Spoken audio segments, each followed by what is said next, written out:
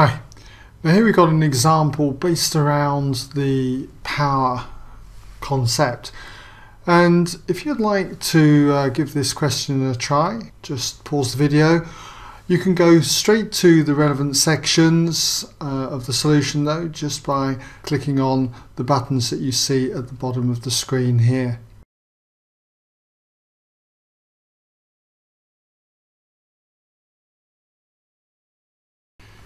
Now in this first part, we're told that a lorry of mass 1,800 kilograms travels along a straight horizontal road, and the lorry's engine is working at a constant rate of 30 kilowatts. When the lorry's speed is 20 meters per second, its acceleration is 0.4 meters per second. And the magnitude of the resistance to the motion of the lorry is R newtons. And what we've got to do is find the value of R. So the first thing I'd want to do is just draw a sketch of what's happening. What we've got here is, say, our horizontal road, and we'll just draw a simple block here to represent the lorry. Now we're told that the lorry has a mass of 1,800 kilograms, so I'd want to mark on its weight here as 1,800 G. Okay, newtons. G, the acceleration due to gravity, I'm going to take as 9.8 when it comes to that, if ever we need to use it. And what else would we have? We'd have a contact force, which I'm going to call R normally, but I notice that R is used for the resistance to motion of the lorry, so I'm going to call this R with a little subscript L there. So we've got a resistance to the lorry, so assuming it's moving to the right, the resistance is going to act to the left, so that'll be R newtons. And there must clearly be a driving force pulling the lorry along towards the right. So I'm going to call that driving force D newtons. All right. Now we're also told that this lorry is moving at 20 meters per second at a particular time, 20 meters per second, and it is at the same time accelerating, so we'll just do a double arrow to the right. It's accelerating at 0.4 meters per second. So I feel that that's the diagram that I would need for this. So how are we going to work out R then? Well, first of all, what I'm going to do is turn to the power equation, which is power equals the driving force times the velocity.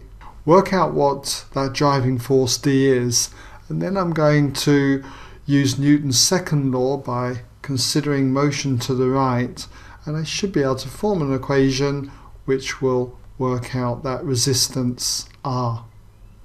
So we start then with the power equation. Remember, power is equal to the driving force multiplied by the velocity. Okay, so the power we're told is 30 kilowatts, but we need to change this into watts, so that's going to be 30,000 watts, and we therefore have 30,000 watts is equal to the driving force D times the velocity, which is going to be 20. It's a formula that you should know. Let me just write it up here. I'll say but P equals dV. Okay, so we can now divide both sides by 20, and if you do that, D turns out to be 1,500.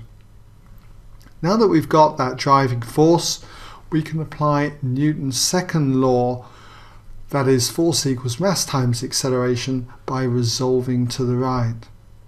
So we've got the driving force 1,500 minus the resistance here R is going to equal the mass, which is 1,800 kilograms, multiplied by the acceleration, which is 0.4. So we just need to rearrange this equation to get R. If we add R to both sides and subtract this value here, we end up with R equaling 1500 minus 1800 multiplied by 0.4. And if you work that out, what you should find you get is 780. So therefore what we have is R equals 780. Now in this next part we're told that the lorry now travels up a straight road which is inclined at an angle alpha to the horizontal, where sine of alpha equals 1/12. And the magnitude of the non-gravitational resistance to motion is R newtons. The lorry travels at a constant speed of 20 meters per second, and what we've got to do now in part B is to find the new rate of working of the lorry's engine. Now we're going to be using the same value of R that we found earlier in part A, and that value was 780. So to do this part of the question, again we need to sketch a diagram. So what we'll have is our hill, okay, our slope here, just draw that in, and we're told it's inclined at an angle alpha.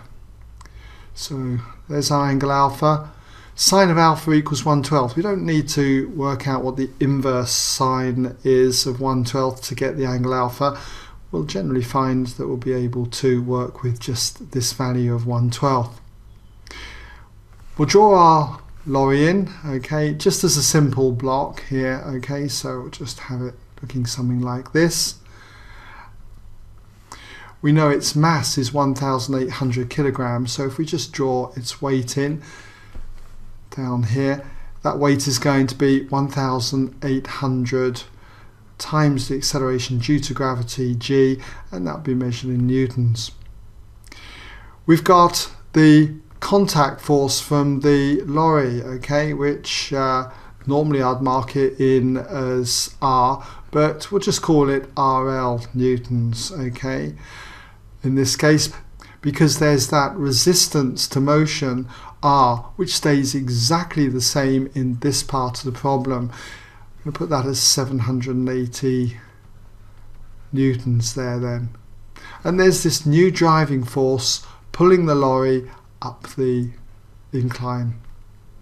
Now we're told that the lorry travels at a constant speed of 20 meters per second, so it's going up here at 20 meters per second.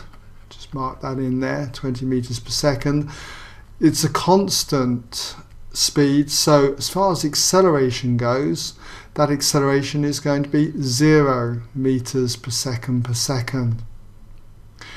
And whenever I'm working with inclined planes, it's a good idea to mark in a line or a dotted line perpendicular to the plane, and this angle is always the same as the angle of the incline. So I feel that that would be a typical diagram for this problem.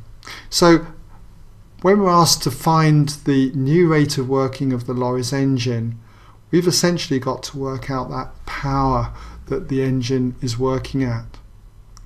So to do this, I'm going to be thinking that power is equal to the driving force times the velocity here of 20. Problem is, I don't know what d is. So I must therefore get d by applying Newton's second law of motion up the plane, resolving up the plane, considering force equals mass times acceleration. That will enable me to get d, and then I can put it into the equation for power equals driving force times velocity. Alright? So let's start there then. We'll start by resolving up the plane, and that means that we've got our driving force d minus the component of the weight down the plane, so that's going to be 1,800 g, and then we've got sine of alpha, so that's the component of weight down the plane. Then we've got this resistive force here, minus 780, and this is our resultant force, and because there's no acceleration, it's moving at a constant speed, that's going to be 0. So if we rearrange this for d by adding both terms here to both sides, we therefore have d equals 1800 times g being 9.8, sine of alpha is 1/12, okay, and then we've got plus the 780. If you work that out, you'll find that that value of d turns out to be 2250.